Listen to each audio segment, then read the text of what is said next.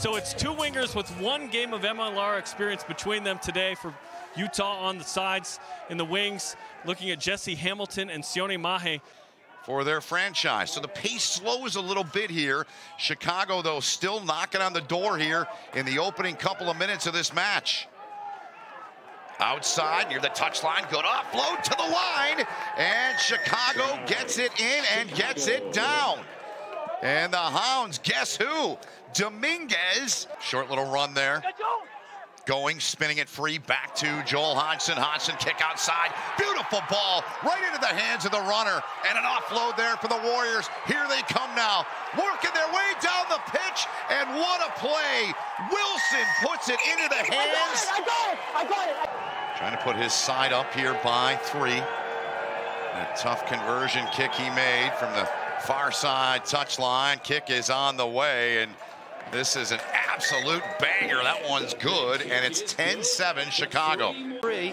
Well, here it is now. This is a wonderful bit of skill. I said about Joel feeding his backs out on the width. Do that by passing, do that by kicking. It's a wonderful offload there by Mahe and Bailey Wilson. I'm so pleased to see him back in this starting team, the captain. He is such a powerful runner.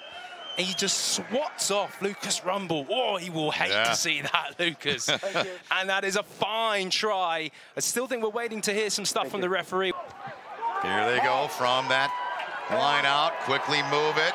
There he is with the ball. Lasike came from the back there. Good speed coming in from Chicago. Now the Warriors toward the line. Inside of the 5. And they get down to the try zone and get it in. And they put it down. Utah gets the lead here, the 5-pointer. Here's the crowd into it, close to a sellout at Zions Bank Stadium in Harriman.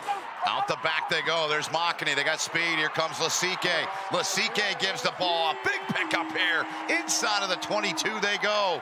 That was Mahe again. He's got speed to burn back there. Getting in there to the back. Get it free. Couple of meters away are the Hounds. Trying to get the lead back here. They power toward the line again, and they get it down. And Chicago off the miscue. And they continue the push. They're a couple of meters away. Chicago again trying to hold the line and hold them up. The push continues. Still in there. And the Warriors able to get it down. They put it away. I don't know how you fly halves feel when broadcasters say this is a chip shot, but this essentially is a chip shot, right? And the flags go up and it's good. You can say it now, Ben, when the flags go up, but trust me, there is no such thing as an easy, well, I don't know, that is pretty easy kick. Utah looking to get their record level at 1-1.